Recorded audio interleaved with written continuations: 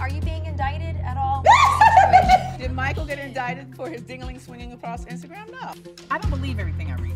But if you want to act like you believe everything you read, Ashley, your man up there meeting people in London through the grande. You buying him Cartier gifts, and obviously you didn't buy him enough because he talking. You must have been cheap, Michael.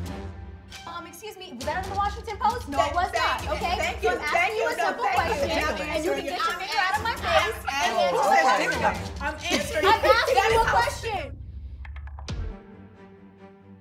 Karen needs to stop worrying about my man's dick and instead worry about her husband. You better tell Ray not to drop the soap.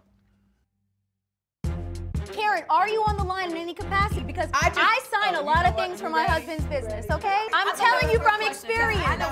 No further comment. I know when I file taxes, I file them jointly with my husband, so. No, I always file separately. You do get more of a benefit, a write-off, when you file jointly. Would you go for 20 years being married to someone and file separate taxes? First of all, I didn't say 20 years. I said I do not file taxes with Ray. Okay, so but whether No, you I always file file separately. single, Married, but It filed doesn't. married I love what you guys or are doing. whatever. No further comment. this is Are we a done? No. I feel I'm like it's gonna protect come my out husband. online before you tell us, is the know problem. what? Like, we're gonna read about it on the Shade Room of Washington Post before you tell anybody. I'm really trying to make progress with you here, but mind your own business. We're done. Mind your business. This is none of your business. Nope.